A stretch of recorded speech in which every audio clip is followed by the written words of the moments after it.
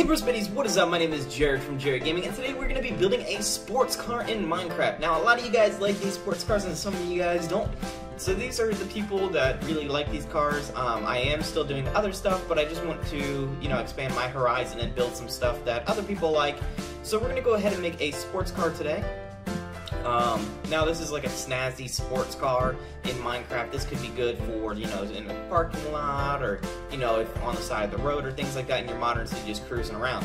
So I'm going to go ahead and tell you guys the blocks that we're going to go ahead and need, and that is quartz stairs, block of coal, a stone button, snow, and if you guys are going to use snow, make sure that you guys don't put this near lights because it will melt.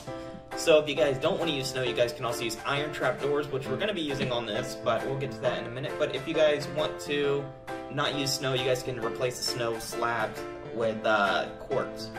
I meant iron trapdoors, because they won't melt. Quartz slab, black stained glass, iron trapdoor, signs, and item frames. We're also going to go ahead and need yellow stained glass, red stained glass, daylight sensor, and black stained glass panes. So what we're going to go ahead and do is we're going to go ahead and start to build this. I'm going to build this next to the one that's already built, so that way it makes it a little bit easier on me. What we're going to go ahead, my keys messed up. What we're going to go ahead and do is I'm just going to place it wherever. You guys remember this is a 3 block wide by, how long is this? 1, 2, 3, 4, 5, 6, 7, 8, 9, 10. 10 blocks long. If you guys want the front stuff, I would have at least 12 blocks clearance. So a 12 block gap to make sure that we can fit everything on it, just in case. So I wouldn't keep it next to another parked car, too close. What we're going to go ahead and do is start by placing a quartz stair like so. Then go sideways and sideways like this. We're going to go upside down quartz stair there, upside down quartz stair here, and a quartz block here. We're going to go ahead and place a block of coal here, a block of coal there, and another quartz block.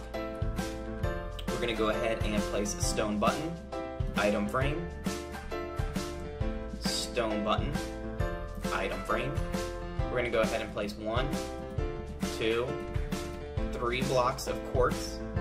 Then we're going to skip 1 block, place 1 block of coal, skip 1 block, place 1 block of coal, rotate, place an upside down quartz stair, place an upside down quartz stair, go ahead and place a sign on the side of that quartz stair like so, and another one on that side. So if you guys do not have this, make sure you guys go ahead and do this, and before we continue. Okay, what we're going to go ahead and do is place a quartz block here, 1, 2, 3 blocks of coal, go ahead and place 1, 2, 3 blocks of black stained glass on top of that. We're going to come here in the back like so, place a block of quartz, 1 block of quartz here, 1 block of quartz here, place our black stained glass there.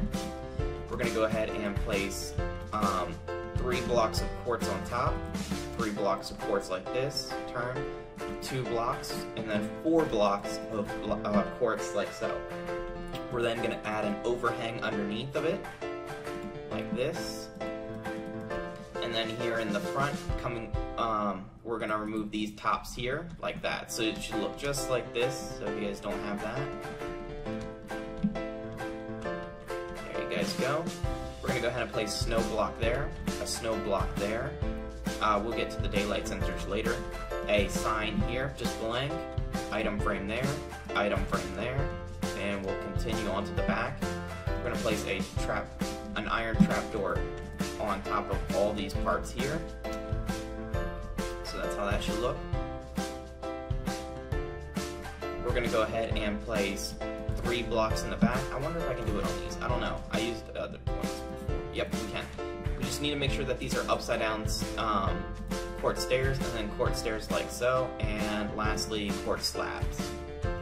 So that's how that should look.